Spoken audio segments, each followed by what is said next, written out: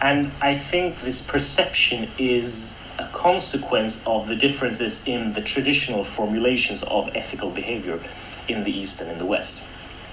こういったのはだからエスカルビヘイビアというのは倫理的な価値観というのはやっぱり東と西と違う。片っぽはその東っていうのは神の存在というのは信じない不可知論者だ。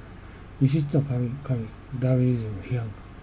そういうことだな。For example, I said right now that correct action always leads to an enlarged sphere of influence for your personal virtue, but you could also turn this on its head. 彼は面白いのはパーソナルバーチューっていう視点でね、この東西のことを議論してるっていうね。That is, it's whether or not your action brings you an enlarged sphere of influence that determines whether or not an action is correct. So it's sort of pragmatic, it's result driven, it's a little bit Darwinian rather than predefined. でしょ、ダーウィニズム。プラグマティックって実際はね、じゃあその進化論に基づいてね、結果はね、そういうことになってるでしょうと。Sort of God-given. だからプレディファインド、ソウルブゴッドギブンって書いてるよね。And 彼はだからそれはだからそりゃそうだよねって言ってるわけ。もちろん彼はどちらかというと自学者だからね。If you look at the text of the Great Learning here, we should take note of a key word here, namely the word virtue or du. Now this virtue, the du, どうやってどっかにあるの？これだ。これ言ってんのね。これちょっと出ないからさ、これ小さくしちゃうかな。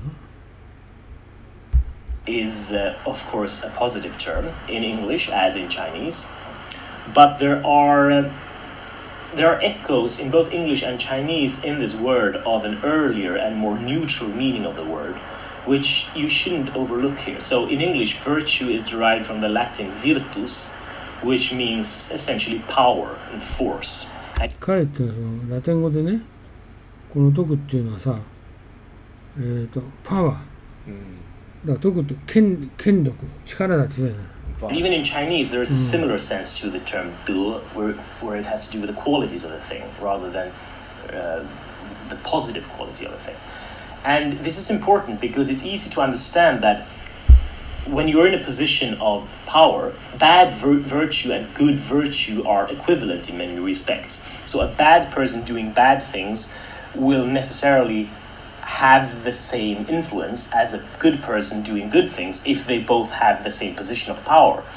So then you have to ask yourself, like, is there anything more to this model than just a theory of personal power and influence? 彼これ面白いこと言ってパーソナルパワー個人の力と影響力っていうのはね、その徳っていうのは彼今言ってグッドバーチューとバッドバーチューって言ったでしょ。だからいい徳も悪い徳も。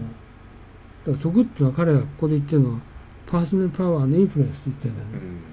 個人の力と影響力。だからここで言ってる古代の人はね、明らかな彼らの輝かしい権力をね、天下に知らしめるということで初めて国をね治めることができた。この徳っていうのは彼はパーソナルパワー&インフルエンスと言ってるんだよね。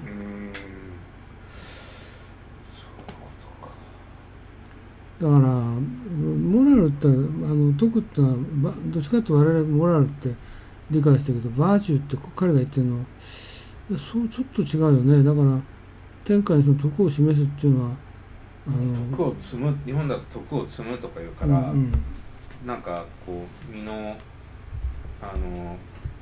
整いがいいことみたいなイメージですけど、そういうよりはもっとそういう影響力みたいな。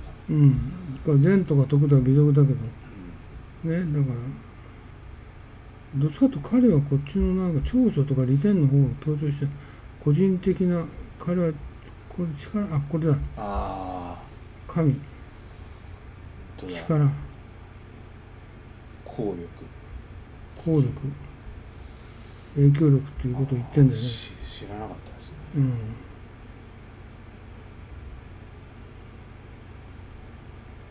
だからここに例えばメーカーバーチューオブネセシティというと、やらねばならぬことを自ら進んでしたような態度等々せねばならぬことを受け入れて有効に役立てるとか、インバーチューオブと何のおかげというと何の力でって、そんなような意味を彼は言ってんだよな。だからバーチューって我々はすぐここではもう善とか徳とか美徳って我々理解してるけど、彼はバーチューにはそうじゃない。ここでパーソナルパワー&インフルエンスっていう、そうですね、神のね、神と同じように徳っていうのはね、儒学では神と対して、ここではそのバーチューって神って言ってるでしょ。ここでほら、ここで天使とか言ってるでしょ。利義って神の利義って読むんだってでしょ。